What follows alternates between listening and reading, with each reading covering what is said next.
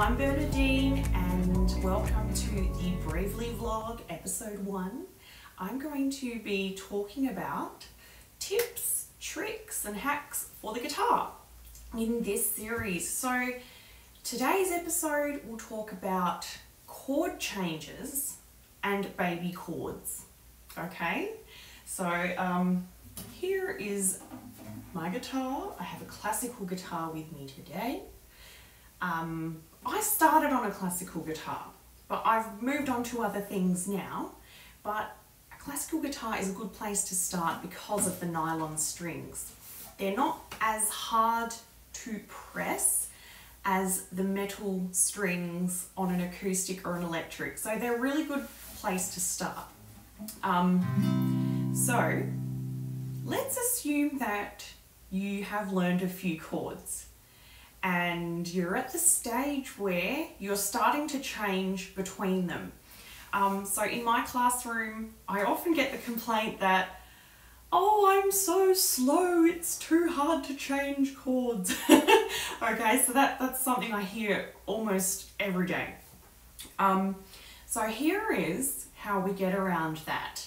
And I'm going to start with just a couple of chords. We'll look at C, A minor, let's see, D minor, and G.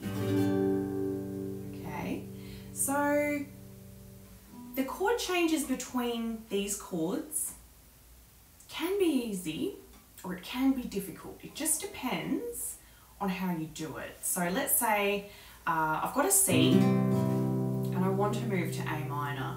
The worst thing that you could possibly do is take your whole hand off and then start looking again for where to put your fingers. What I would recommend instead is playing C, leaving your index and middle fingers and simply lifting up your ring finger and placing it on the string underneath the tall finger, your middle finger, right?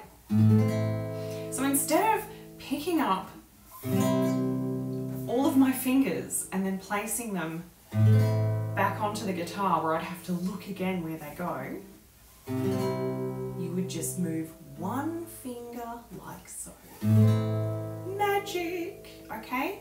So this is something that you can do without looking.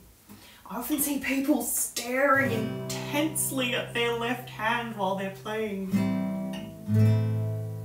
But this is something you can do just by feeling, okay? So close your eyes and try and do it. C, and then move to A minor.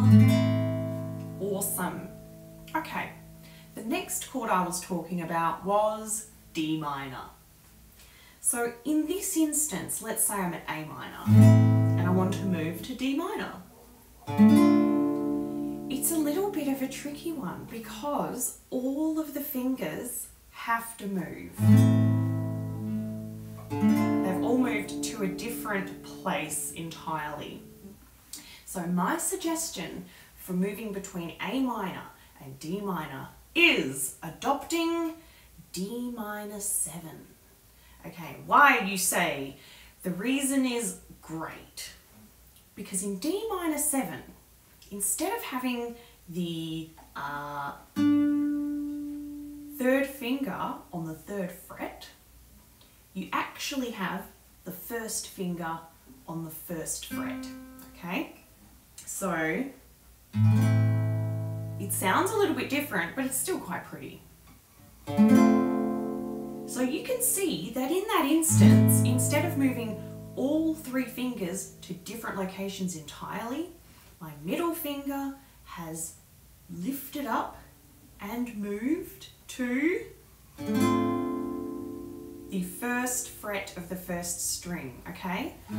So same as C to A minor, we've just moved one finger and everything else stays the same, okay? All right, so now let's look at G.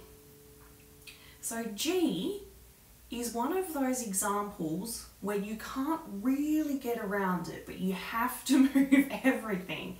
So I always use my ring finger and my pinky finger as the guide fingers, and I place them on the 3rd fret of the B and E string. Once those are in place, I can then feel around to put my 2nd finger and 1st finger in the right place, okay? So far, I've got C, move 1 finger, it becomes A minor, move 1 finger, it becomes D minor 7, then using 2 fingers as the guide fingers, move to G.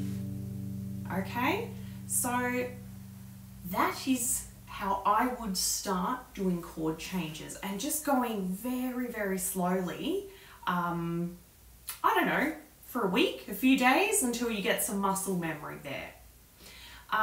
So I'm also going to show you, if that is a little bit advanced, some baby chords, okay? So I don't know if baby chord is like a real thing, but it's something that that's what I call it. So let's say that's a bit of a stretch, playing a C and all of that. You can instead, as you're starting out, while you're getting your fingers to stretch, you can play the top 3 strings and place your index finger on the 1st fret of the 2nd string. So there you have a baby C. So you're not playing the bass notes, but it's still pretty, okay? And then you can place the A minor, and then there's a D minor. Okay, and baby G is where you would place 2 fingers here and play the bottom 4 strings. Okay, so it's not going to sound as full because you don't have those bass notes there, but it's a good place to start. So please keep practicing those chord changes.